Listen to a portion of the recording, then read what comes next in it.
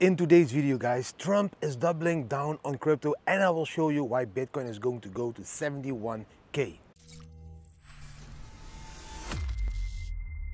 Good morning, good afternoon, good evening, guys, wherever you are in this beautiful world, wherever you're watching this Bitcoin video, welcome to the Bitcoin family channel. Guys, for the newcomers, my name is Didi. Yes, the Bitcoin original t-shirt also available now in the store. In today's video, talking about the news. Yes, President Trump doubling up into crypto, guys.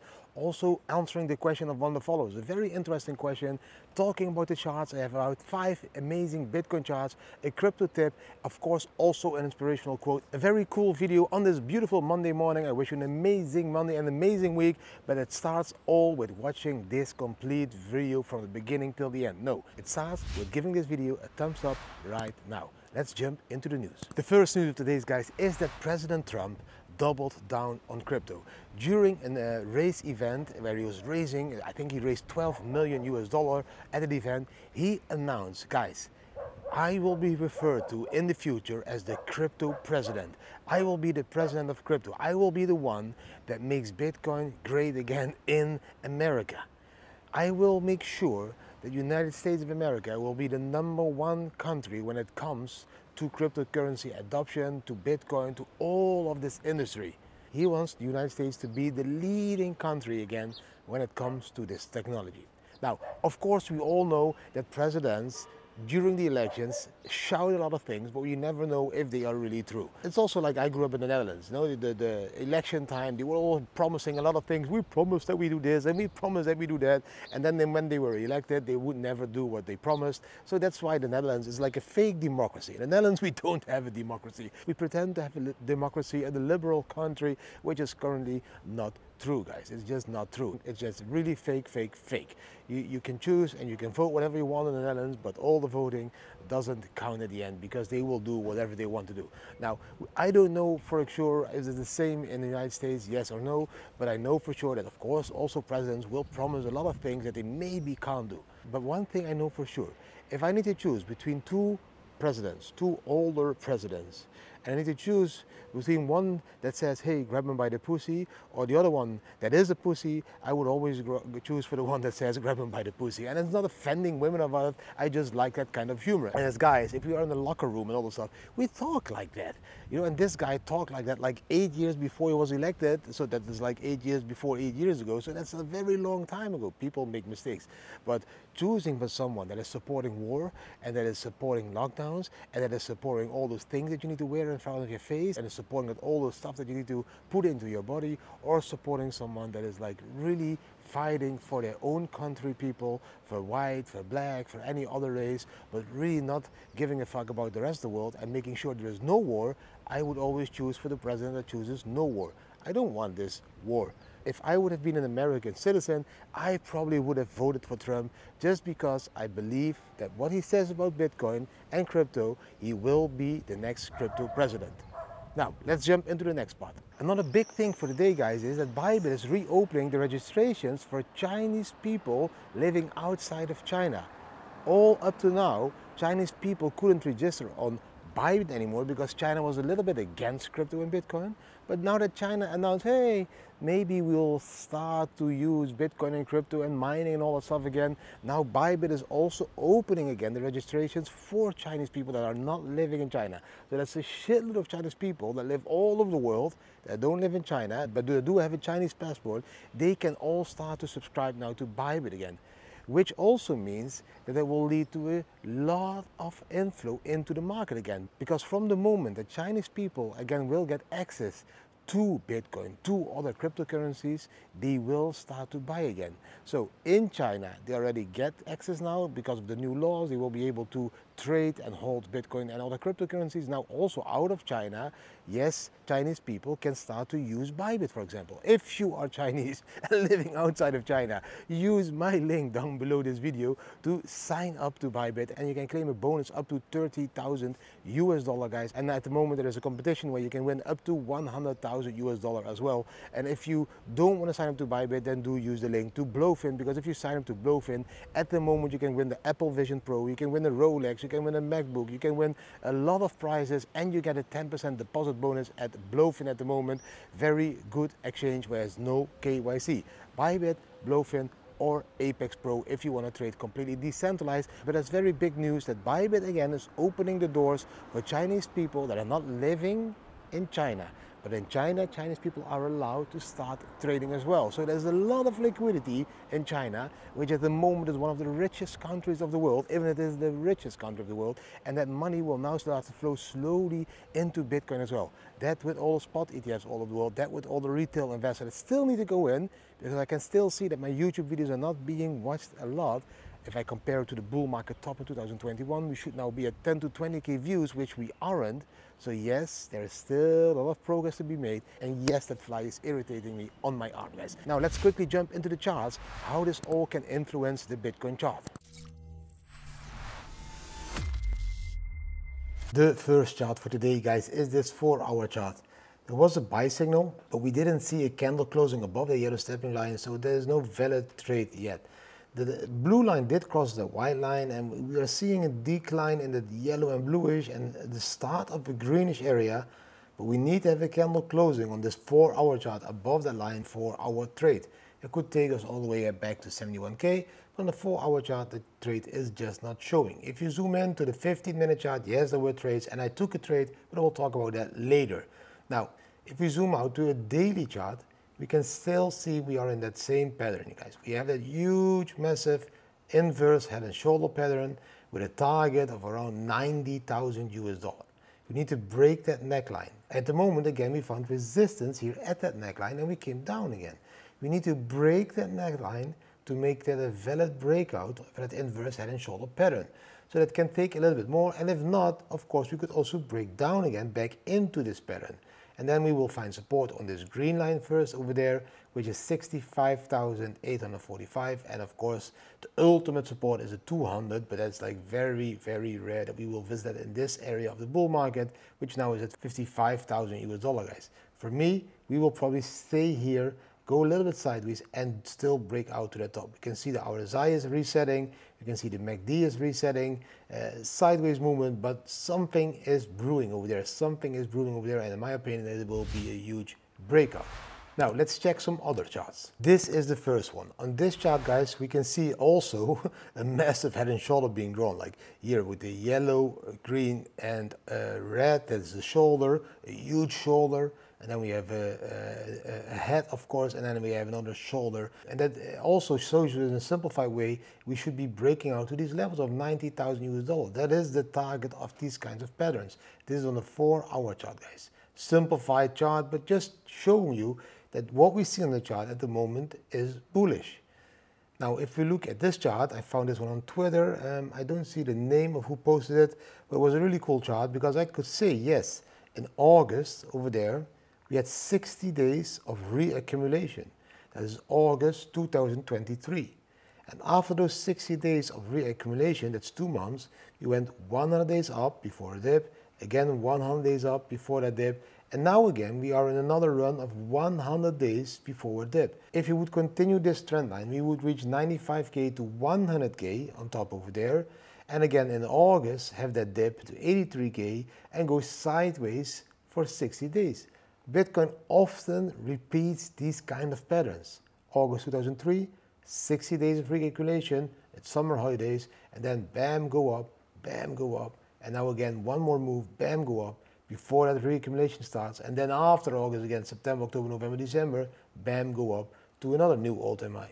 Beautiful to see how these fractals often play out. If we want to simplify everything in this 4-year cycle, guys, it's very simple. We have yearly candles.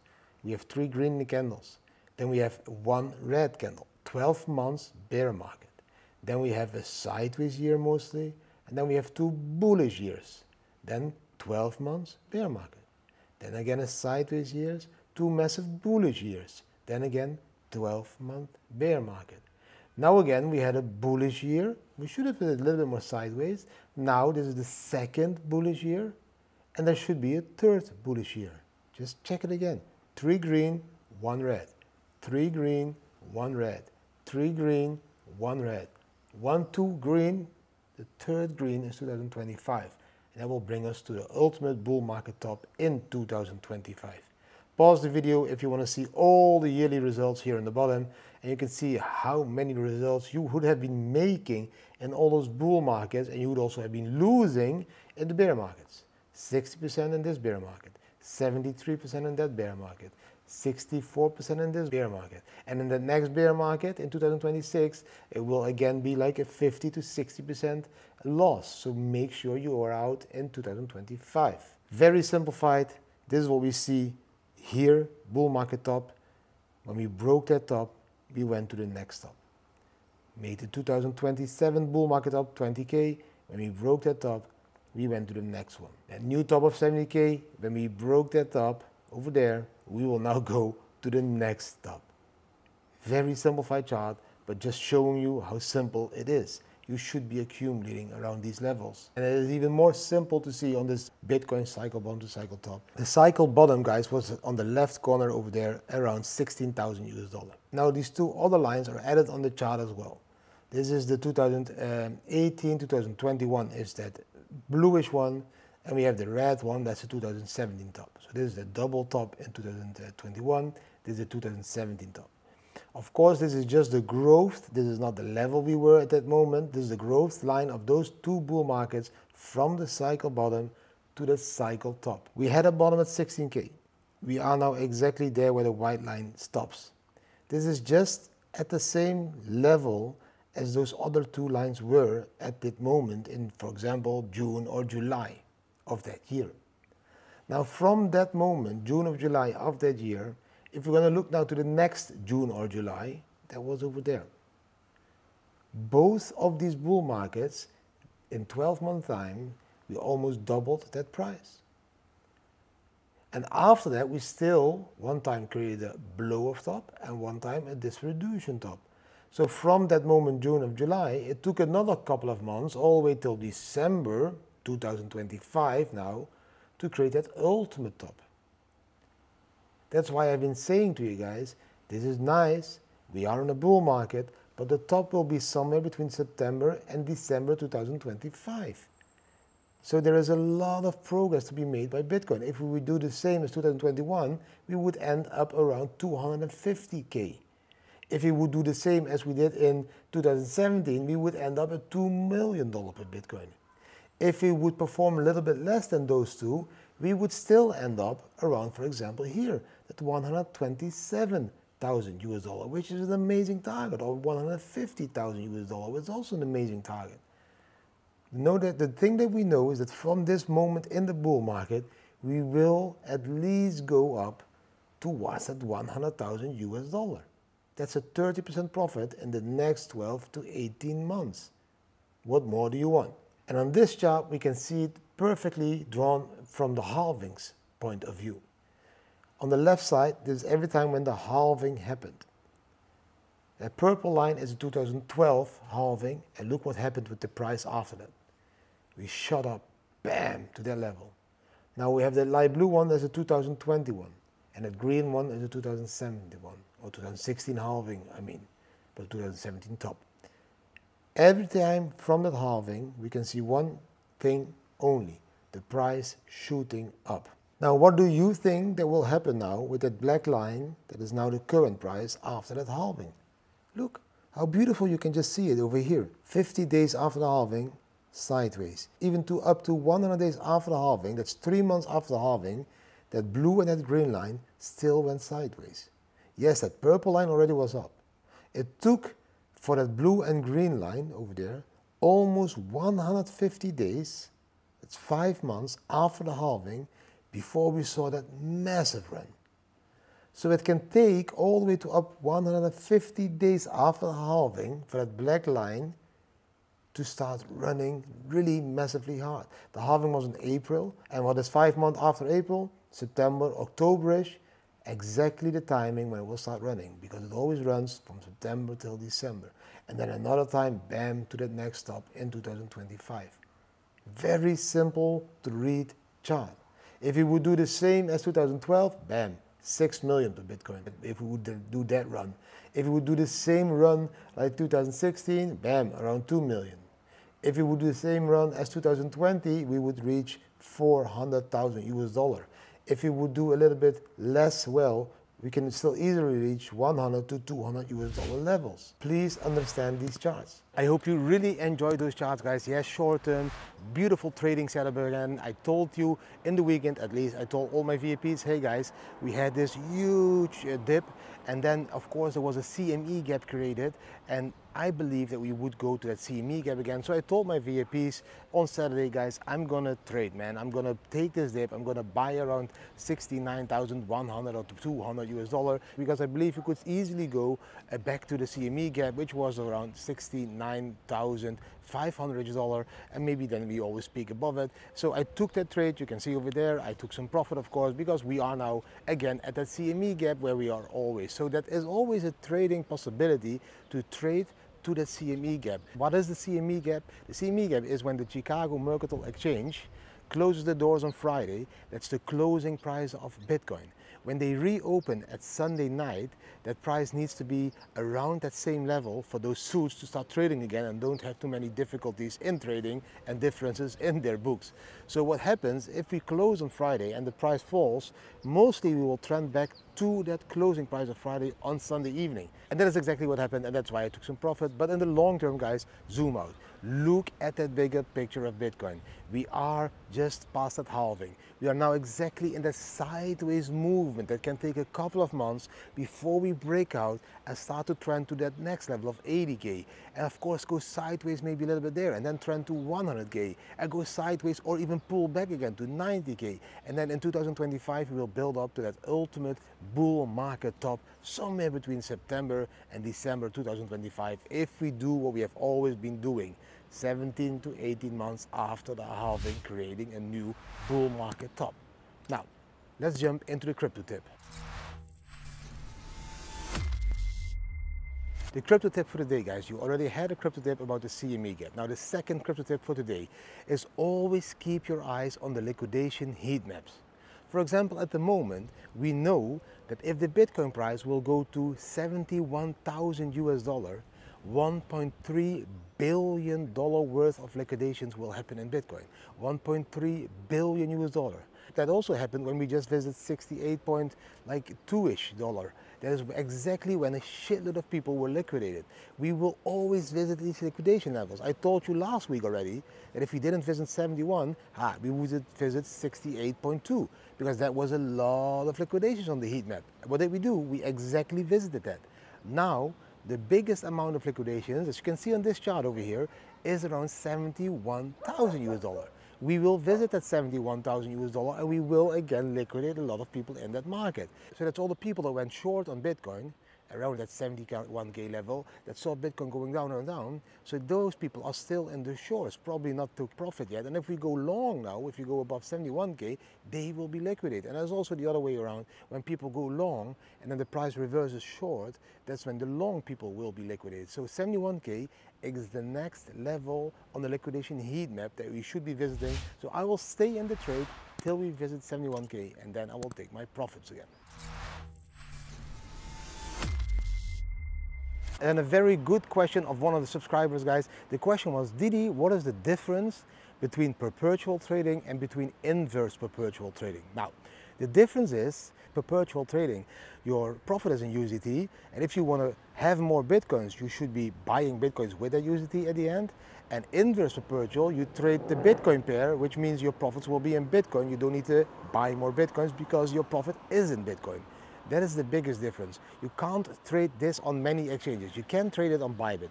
Not as a Dutch citizen anymore, but you can do it with a solution. You can then just request a Palau ID, which you can see the link of down below. If you click the link, it will take you 5 minutes. You have a Palau ID. It will take you 2 weeks, 3 weeks at the moment to get the physical card. Then you can do everything again on Bybit that you're used to. Also the inverse perpetual. Why?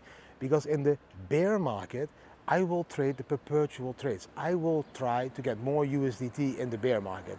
Because on the bear market, those 12 months bear market, I want to accumulate as much as possible USDT to buy as much as possible Bitcoin at the bear market bottom. So that is when I trade to USDT. In the bull market, I only want to trade to more Bitcoin. That's when I trade inverse perpetual. Why?